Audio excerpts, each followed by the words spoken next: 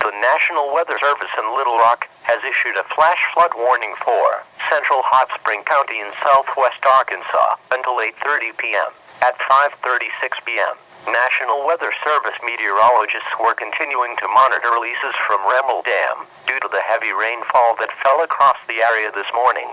This is a routine high water event which will result in lowland flooding along the Ouachita River in Hot Spring County. The current flow rate from REMMEL Dam at 5 p.m. is 43,000 cubic feet per second. Initial impacts from REMMEL Dam releases will reach the bridge on Interstate 30 near Malvern within 1 to 2 hours, with maximum impacts occurring within the next 2 to 3 hours. Initial impacts will reach Donaldson within the next 3 to 6 hours, with the maximum impacts occurring within the next 6 to 8 hours. Impacts will reach Friendship in about 10 to 12 hours. Livestock and property should be moved out of the floodplain. Flooded roadways should be avoided.